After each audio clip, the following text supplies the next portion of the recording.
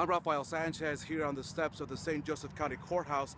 Behind me, a jury selection will begin today in the case against Mark Ray Leonard, the man accused of being the mastermind of the Richmond Hill explosion, which occurred back in November of 2012.